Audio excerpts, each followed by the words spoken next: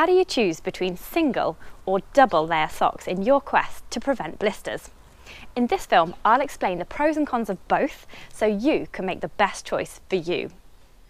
This video is powered by 1000 Mile Socks. Check out their range of double and single layer socks to find out which suits you best.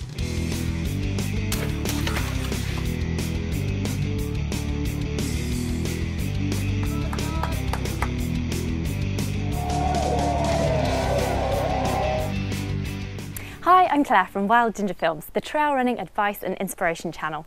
If you're new here, make sure you click the subscribe button, and any books or gear that I mention in any of my videos you'll find links to in the YouTube film description box below. Just click show more or the drop down arrow for details. So let's look at single versus double layer socks. If you've ever had blisters, you'll know how debilitating they can be on a long run. I suffered really badly just a few months ago on the Cape Wrath Ultra. As well as catching hot spots early on and taking care of your feet, your choice of sock can also play a big part in keeping you blister free. So, do you go for single or double layer? And what does that mean? Everyone knows what a single layer sock is. They're what we wear in everyday life. My mum always buys me several excellent pairs like this for Christmas. But much more research and design goes into a sports or running specific sock, and that's to enhance performance and comfort. They often have areas of extra padding at the midfoot and around the heel, and the upper might feature ventilation channels to increase moisture wicking and breathability. They might also have a higher ankle for more grip and less chance of the sock slipping down. It's also good to look for some form of antimicrobial treatment in the yarns to reduce the amount of foot pong.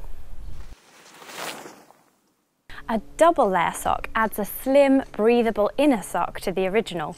The idea is that this snug fitting layer stops the friction between your shoe and your sock, which then prevents your sock rubbing your foot.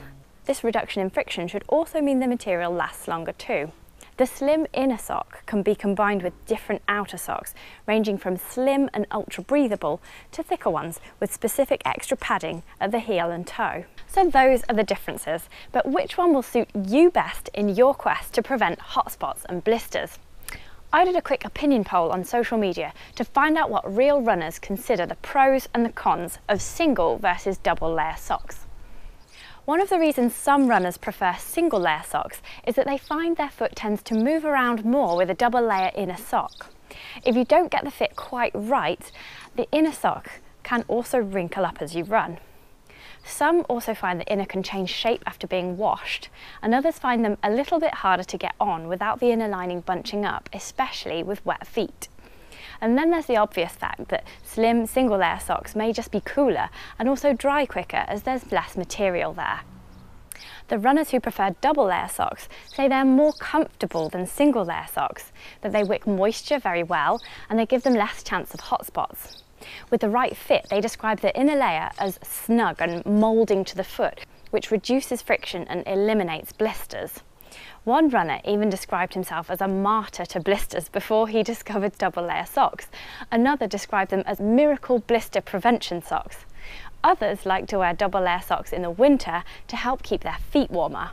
So those are the pros and cons from real runners.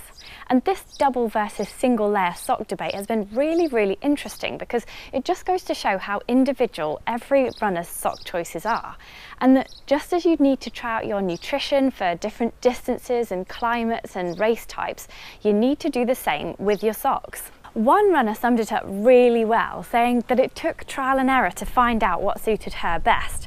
And she also gives this really good tip of taking a spare pair with you on long runs to give yourself a different option if you've made the wrong sock choice.